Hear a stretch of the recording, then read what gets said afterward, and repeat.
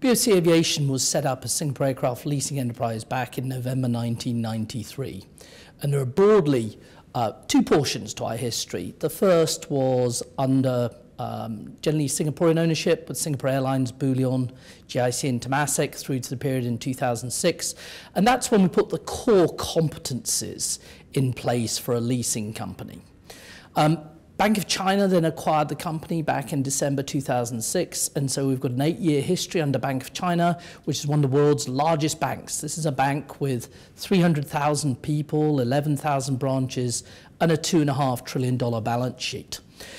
With this type of financial strength behind you, it allows you to be relevant to your customers and to the supply chain all the way through the cycle, and it gives us the ability to both provide aircraft when airlines need them and provide capital to support their aircraft financings that they may have ordered during upturns and downturns.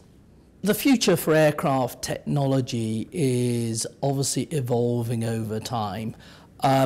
We've seen significant jumps over the last 10 years with the new technology that's been brought in that will result in the new engine options that have been put on the A320s, the 737 MAX.